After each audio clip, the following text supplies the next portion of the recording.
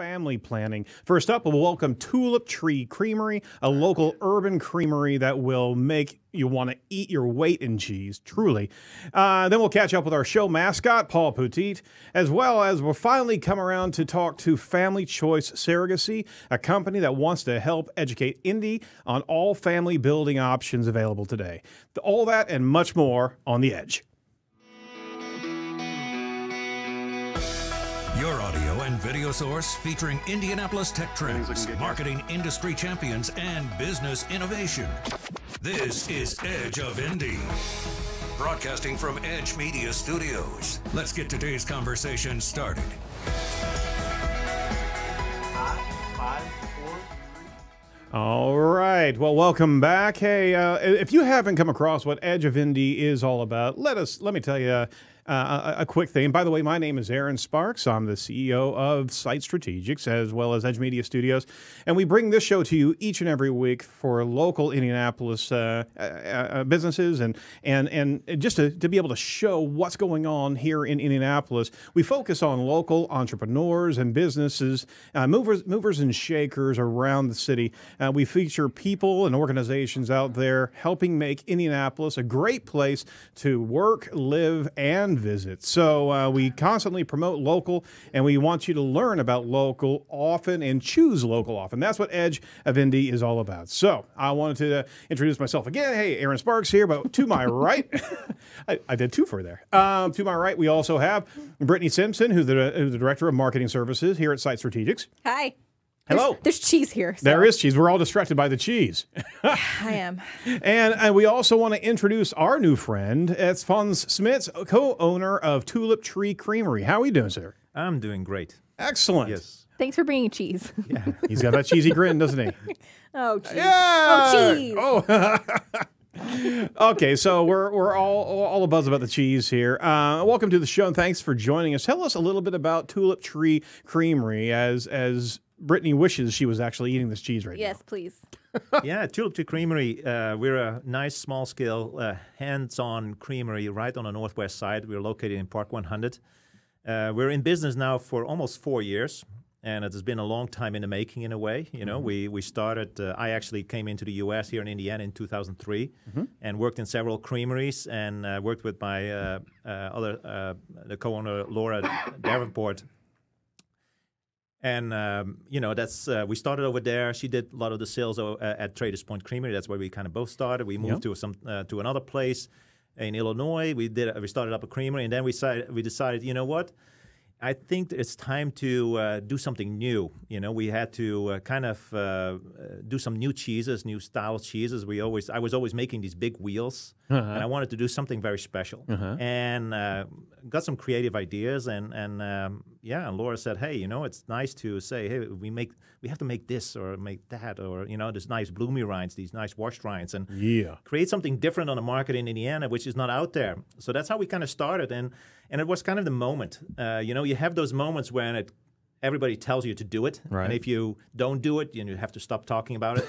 And that was kind of for us was the same thing, and said, okay, let's put it together. We start in a very small little place, see if we can kick it off, and you know, things have been going like crazy. It's been now almost 4 years, and we're now working on expanding our production.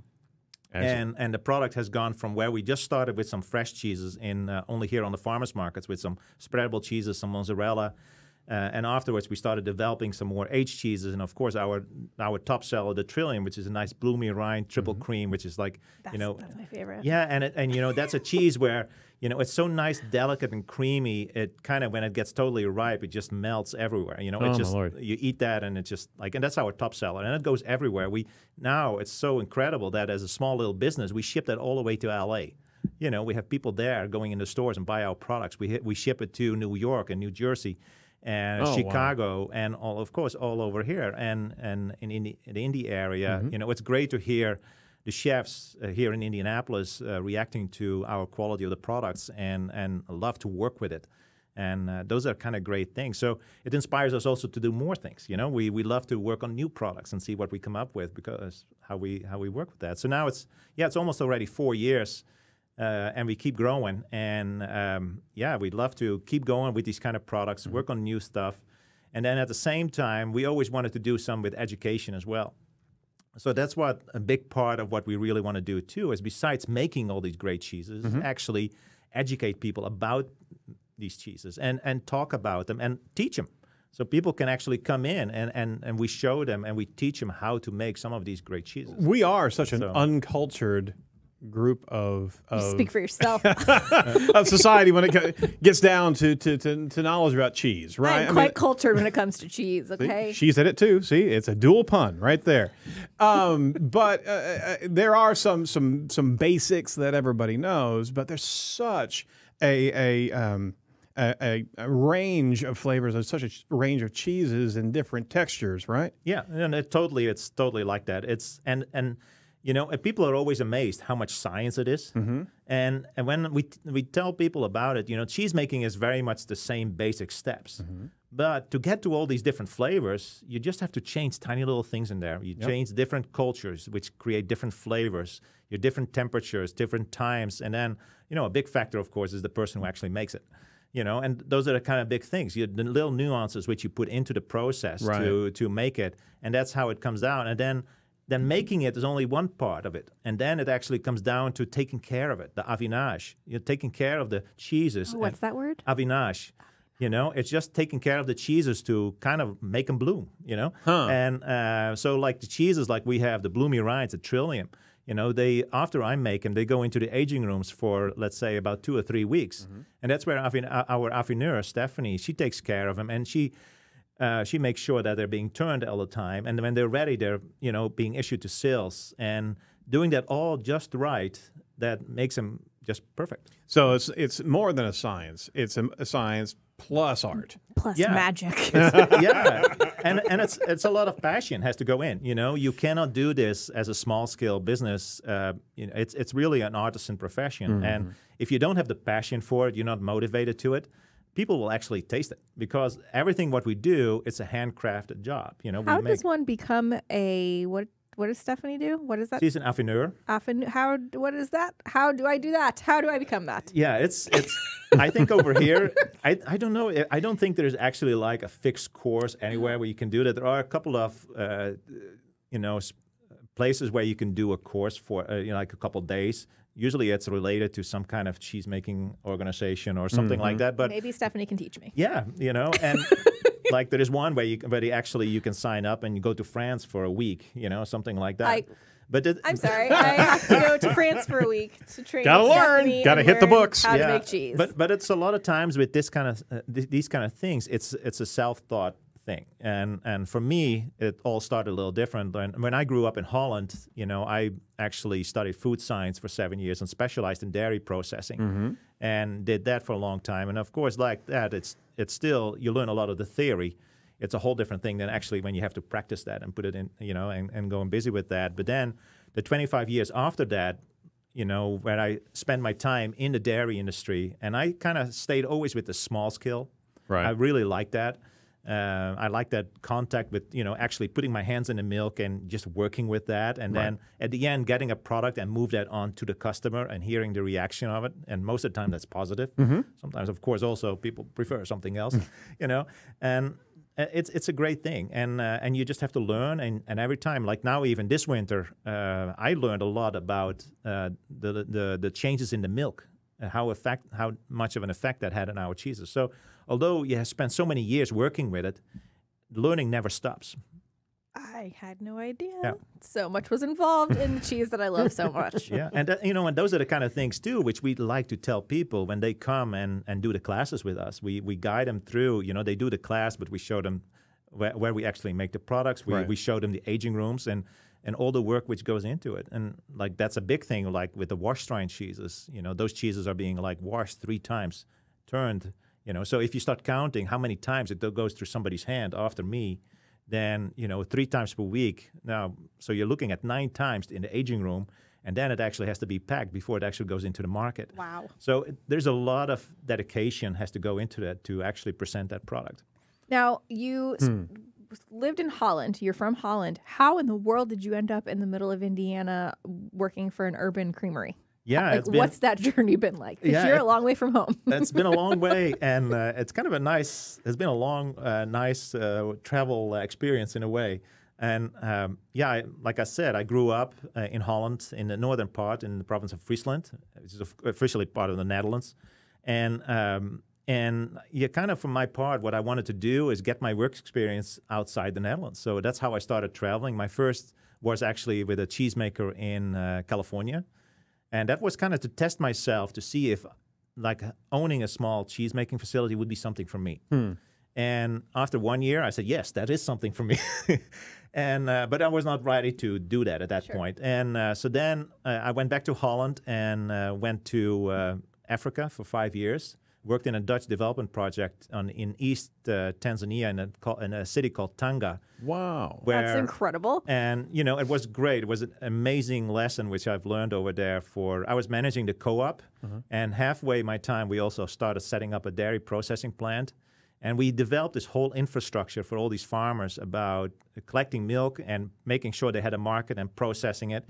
And now that processing plant we started actually has become the biggest plant in Tanzania. Oh, my gosh. So it has been really a great way how you can, work with that, but also actually how to deal with simple little problems, because you have to think in a very different way how to fix things. And so after about 5-6 years there, I had too many times malaria, so I had to kind of say, hey, I have to do something different. And then I went back to California, and at that time, I stayed with, my girlfriend, and now my wife, Eileen. And we actually met in California the first time when I was working for a Dutch cheesemaker on the farmer's market selling cheese. And cheese brings people together. Exactly. It doesn't matter where you are in the world. And so then, I worked with a small creamery in Point Reyes and developed some great cheeses for them. It was kind of a way to test myself about the handcrafted parts of cheese making. I really liked that. Went back to Holland, became an international consultant, traveled more around the world to a lot of different countries. Hold on. Go to Holland and then become an international consultant. Whoa. In How one do sentence. I do that? Seems pretty big jump there, Fons. Yes, I know. It was, we were looking at, it was great living in California. It was a beautiful area. Where in California were you? I was right in San Francisco. I just got back from San Francisco, and I loved it. Yeah, it's just so amazing. And but when we were doing kind of the math and the finances, it just became too difficult to say, actually to live there. Yeah. And as a simple cheesemaker, there was no way. So, and I was offered a job in Holland in a consulting company and was able to get a house in our village where I grew up, close to my parents. So it was just like, okay, it's an easy way. And so did that for 2 years, and then an opportunity came along to help the creamery here in the Traders Point Creamery. When they started up, they were looking for somebody, and they had a friend who came from the same area in the Netherlands as I am. So we kind of connected. Small world, right? And I came over, and 3 months, I was going to go here. I was going to be here for 3 months, and 3 months became like 5 years. And then, that's how it all started. And and Indiana is such a great place because, it's a lot of people think, why Indiana? And but I think Indiana is such a nice place that it's like, especially for the food right now, there is so much going on. We love it because we see it with the nice restaurants popping up. When I came in here, there was not even one Whole Foods in Indiana. Right. Of course, now you see that development. People are very interested in Exploring. new foods, Yeah. exploring the food sector. New things, not anymore the standard types of cheeses or standard types of beer or whatever. It's all about the new stuff. And what do you do with that? And on top of that, what you see is that there's a lot more interaction between the different producers. Like one of the cheeses we make is our hops, which is a beer cheese. And what we do with that is it's a double cream. It's great. It's a great snack cheese. Kids love it too. And we actually use beer from local brewers, and we incorporate that into the process. That's awesome. And we do that. We mix that. It's not always the same one. No, we use it from a lot of different brewers. I cannot even remember how big the list is right now. Oh, very cool. It's those kind of things. And for us, it's really nice. And as a developing company, it's so easy to get our products to the East and the West Coast where we have distribution. So it's right in the center. Logistical-wise, it works great.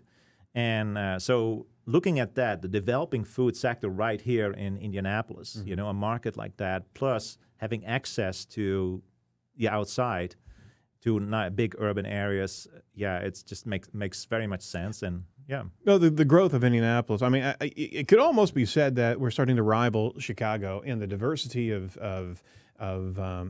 our restaurants and the diversity of some unique culinary arts, such as yourself, right?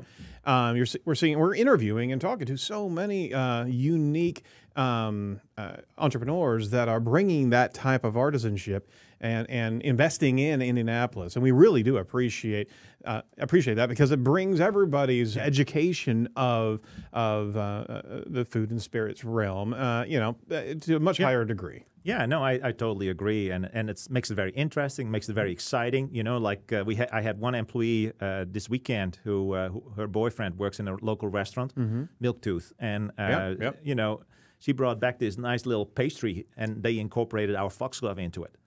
It was delicious. And best dessert you've ever had. Yes, but those are the kind You're of things. You're not biased at all. No. But it's like those kind of things. It's like even things which we don't even think about. Yeah. Like we had a place where they used some of our cheeses in ice cream. Stuff. Yeah. Oh. Stuff where we don't even think about. Wow. But then others start messing with that, and they start making nice, great things. Yep. And it's so interesting to see that going on. And so it's fascinating. And cheese and ice cream, that just So, brings a tear to my eye. I can't even think about that. And and there's something about food. It's always great. If you make a product, you can give it to people. People can enjoy it, and it's such a nice thing. And most of the time, people really appreciate it. Like if we go somewhere, if we go to a party or something, we cannot go without cheese. Yeah, kind of assumed. It goes without saying. Do you eat cheese every day? Yes. You do? Yeah. Your own cheese? Or just cheese, just all the cheese? I taste a lot of our cheese during the day because, making it and tasting it. We taste every cheese before it's being packed. We have, most of the time, that's Stephanie. What a tough job. So, it's very tough.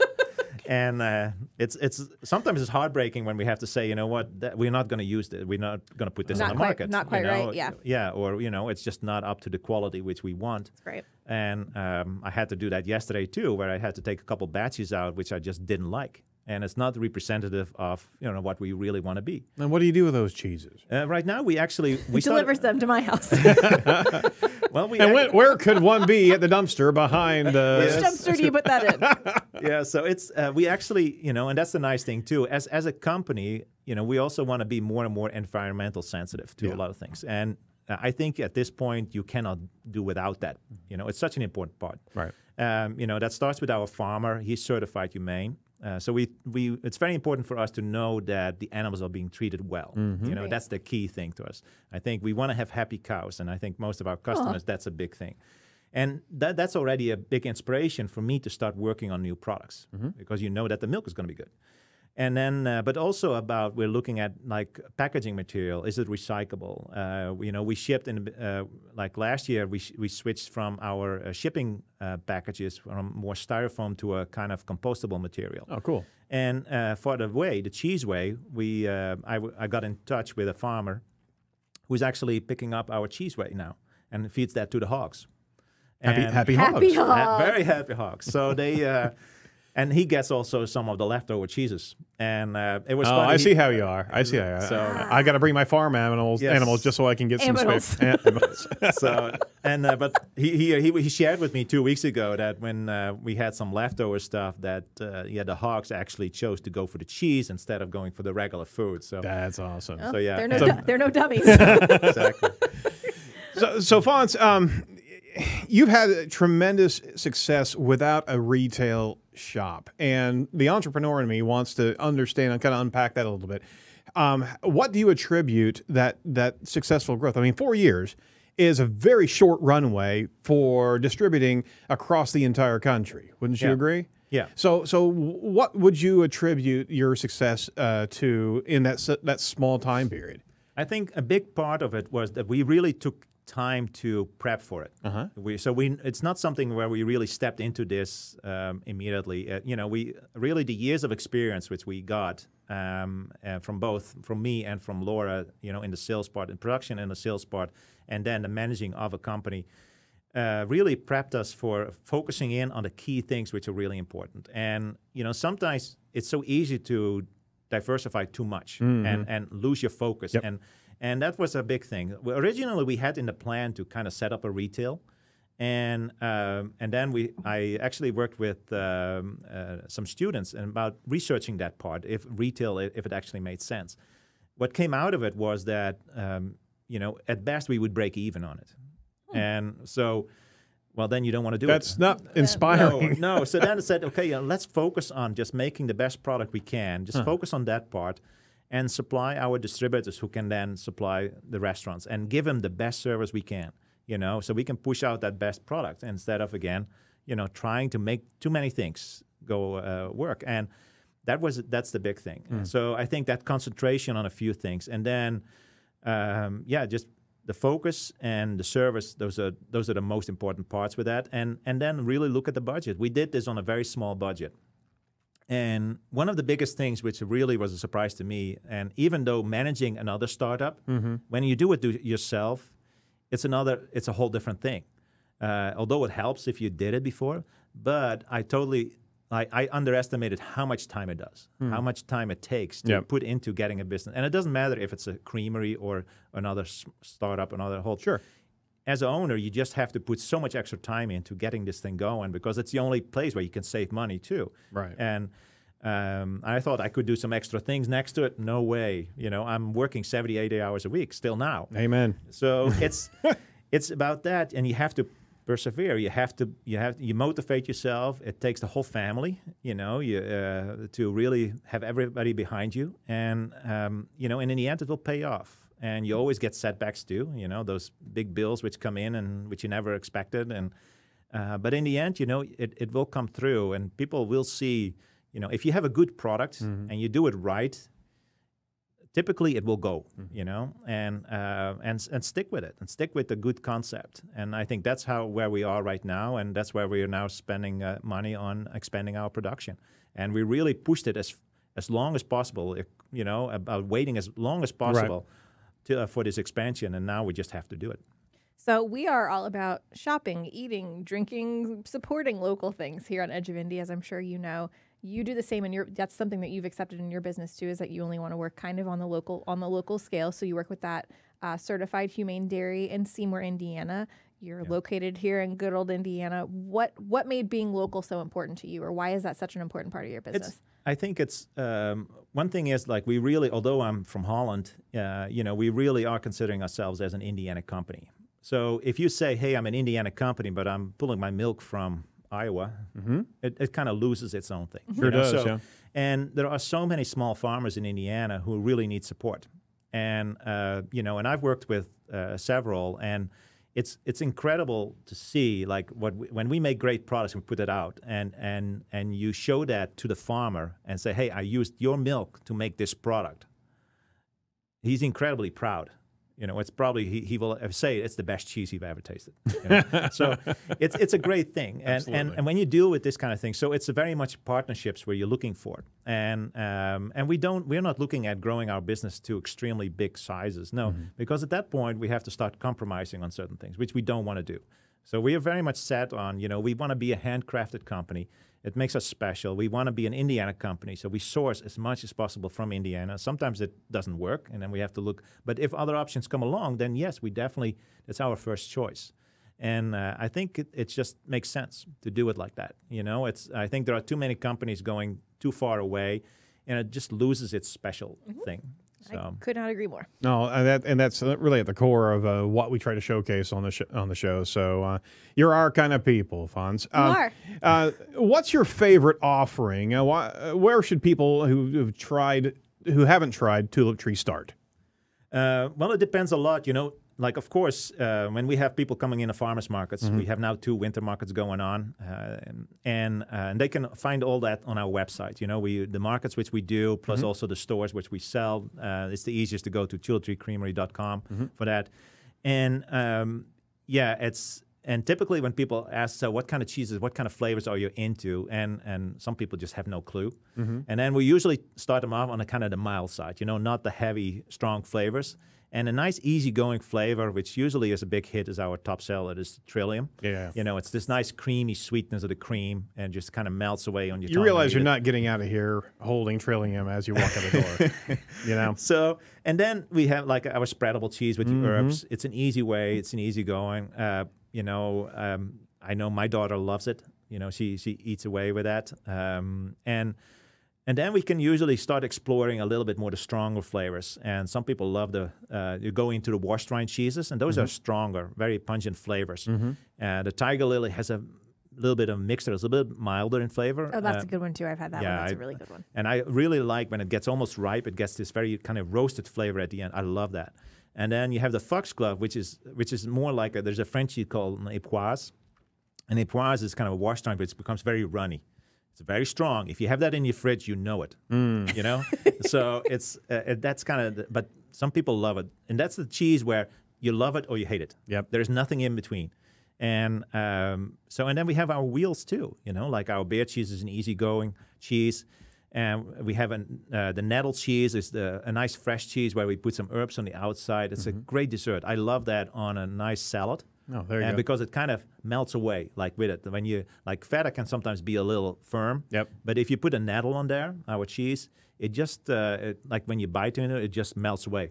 So it's such a nice thing. And I am sitting here suffering not eating cheese right now. I know. And good for you, because you made me suffer on the chocolate cake I incident. know. I'm sorry. Paybacks are. Can you tell us about the classes? Because not only am I interested in signing up, I think other people might be interested. Because it's awesome that you get a chance to learn how to do it. So tell us about those and kind of how we can get involved. Yeah, the key thing with that is like a lot of when we started off, we heard a lot of people say, "Hey, I want to make this. I don't know how." Or and people are, you can find, of course, information, but people get a little bit overwhelmed with it. So that's the whole thing about it. Is one thing is teach people about what we do, but also get them familiar with this whole process of making cheese, and in a way, how you can do that at home. And that's the whole setup. How we do it, we give people a hands-on experience with that. So people can come in, they can book online on our website. We have all the classes listed. We have now a fresh class where we teach people about mozzarella and queso blanco. We have a butter making class, so they learn how to make butter and mix in all kinds of flavors. And then we have an aged cheese class, where we teach people how to make like a little baby Gouda. Yeah. And we take them. What am I doing with my life? Why am I not in this class right now? So it's one of those things, and we give them instruction. We give them a little presentation first about what's going to happen, and then they are basically there at the table in little groups, and they do go through the instruction. We have an instructor with them, so they if they get stuck, we'll teach them. But it's really about you do it. That's the whole thing. And it's in a very informal character. So people, it's kind of bring your own drink. So people can have bring their own little wine or beer. This is just crazy. And so that's the whole setup. And then at the end, we give them a little tour, and they have the opportunity to buy some cheese Are as well. these free classes? No, we cannot do it for free. Okay, because that would just be silly. Because then I would move into your building. So, but the thing about it is what you can see is that and fees will change as we add more classes to it too. But everything is listed online.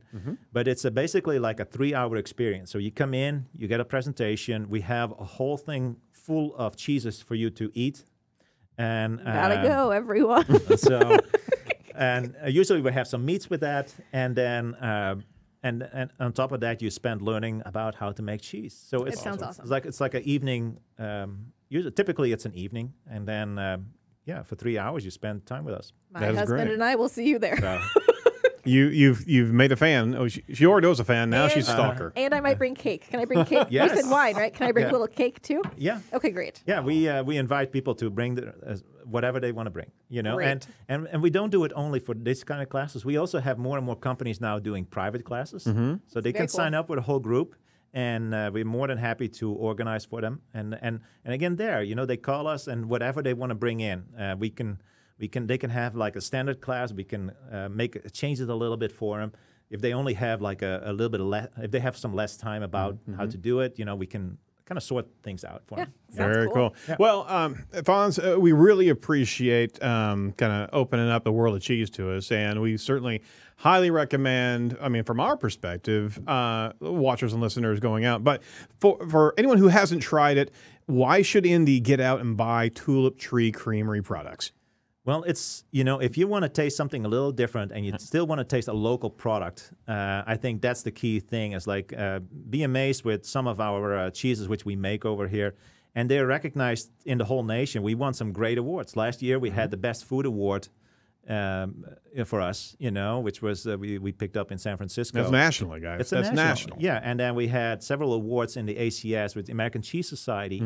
So, you have a local, national, award-winning line of products here, and the cheeses are really very different than your regular cheddar or Colby. Right. And not that there's something wrong with those, but it's like if you want to go for something a little different, if you're having a group of people over and you want to serve them something special, something local, we have a great offering with products, and it fits into any line. And if you're not sure, you can always contact us. If you say, I have a group of people coming in, I'm not sure what I would love to bring you cheeses, but I don't, and then we ask them, say, well, do they love product? Do they love stinky ones or a little bit milder? What kind of age is there? And then we say, okay, well, probably these kind of cheeses would be a great way to go for. You're customizing the cheese experience. They could tell you what kind of wine they're going to drink, and then you could say what kind of cheese would go good with pairings and things, right? Yeah, Laura has a whole list of things, I think, where she combines stuff. Do you want to shout out to Laura? She's here, but not at this table with us. Hi, Laura. And so we have the whole pairing with, for what kind of cheese goes well with what kind of wine. So I love it. Yeah. So quickly, we can connect to Tulip Tree Creamery on the website, tuliptreecreamery.com, Twitter, Tulip Tree Cheese, on Facebook, Tulip Tree Creamery, and Instagram, Tulip Tree Creamery. You got it all nailed down. Good brand points across the board. Yeah. Final note is I'd ask you to say one thing to entrepreneurs of startup companies that are really wanting to get into the food industry here in Indianapolis. What word of wisdom would you give them? Big thing, I think, is really prepare. It's not going to be easy. Really prepare, do your homework, and it's going to take a lot more time than you think. Be prepared. Absolutely. Yeah. Well, thank you so much, Fons. And we certainly appreciate your time and your passion towards really committing to a great Indianapolis success story. And we wish you all the luck in the world. We really do. And we're certainly going to grab a little bite here or there. I'm going to take all the cheese from you before you leave. It's going to be a cage match in here. Thanks so much, Fons, Thank you, and congrats to your success. Thank you. All right, we're going to be coming up and talking to our mascot, Paul Poteet, coming up right after this.